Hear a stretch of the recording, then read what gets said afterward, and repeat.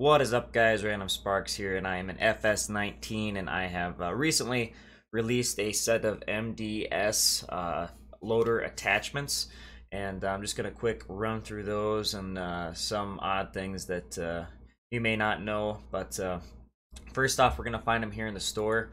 The first set would be the BALE spears, and those are in the baling technology section here, right here towards the end. So these have several attacher options and color options available.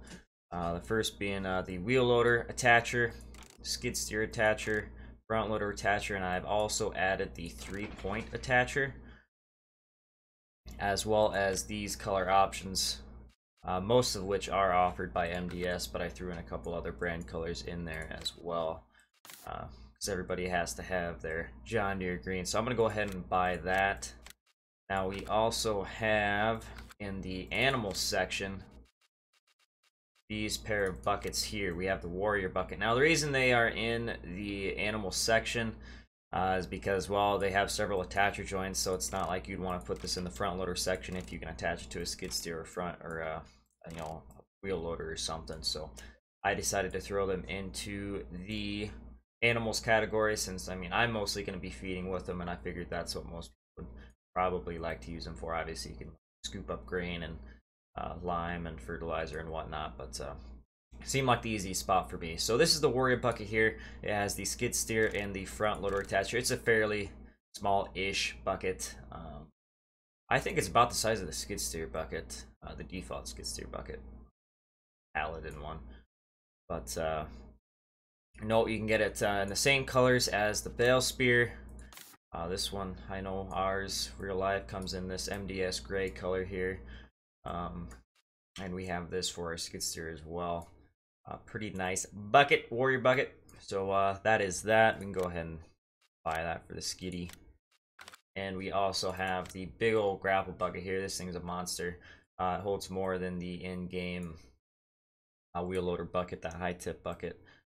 Just one little quirk I have not sorted out yet is when you have it in the store here, for some reason the grapples are into the cutting edge there, but hopefully I can figure out how to fix that. But it does not affect the gameplay. Once you buy it, run the grapple, it will not run into that. But same color options as the previous mods.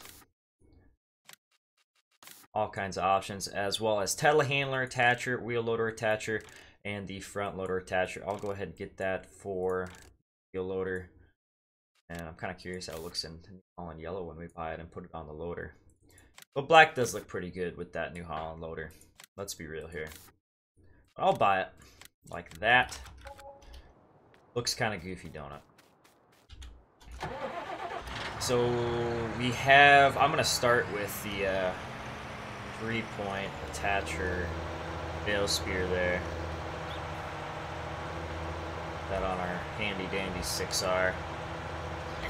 And it's kind of hard getting these rotations tuned in correctly. I got it just about as good as I can. I mean, you kind of have to play with it. These 3-point spears are never perfect. I had one in 17 that was far from perfect. So what I like to do for this spear here is I don't go all the way down. I go about there, lower it down to there, and grab the first bale.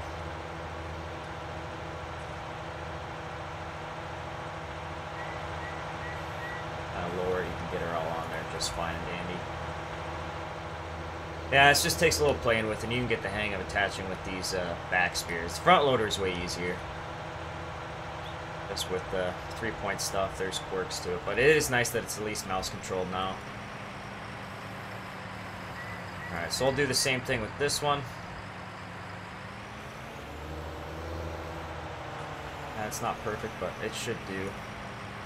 Now, I know these things do have kind of the quirk of like sliding off, but I think if you keep it kind of tilted back like this, tilted up as far as you can, it should come off just fine.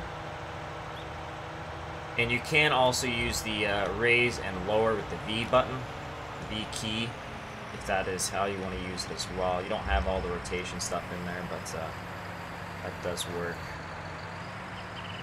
And sometimes if you don't grab them right, only one will come off at a time. That's just how she works. So if you want to keep them next to each other, I just do this. Just back it up and set it next to the other one. So this thing could either be time saving or a time loss. Just depends.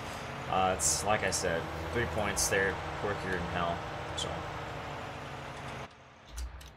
yeah, everything in game here working just fine. Going to quick buy that loader here.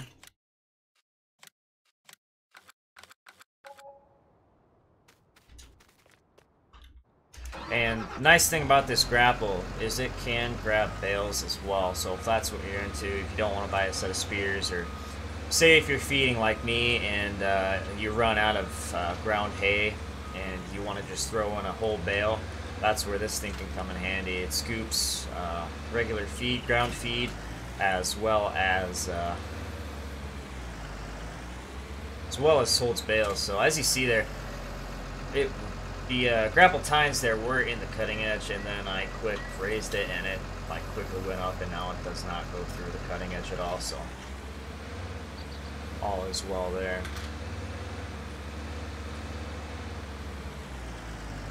And you can grab at least a couple bales with this thing. Just depends on how you do it. You can do it a number of ways. That's kind of how I do it. Obviously, I usually have them closer together. In fact, I might have to do that here, yeah.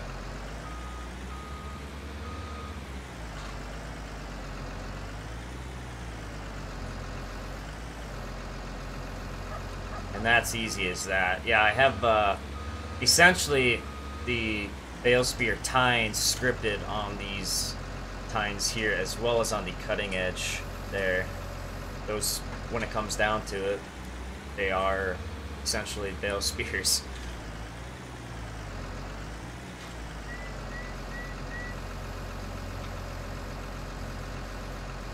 And there you go.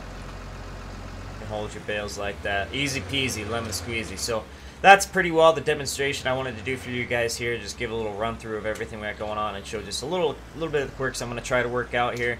But I wanted to get these out for everybody. So that is all. So thanks for watching. Have a great day, and we'll see you guys next time.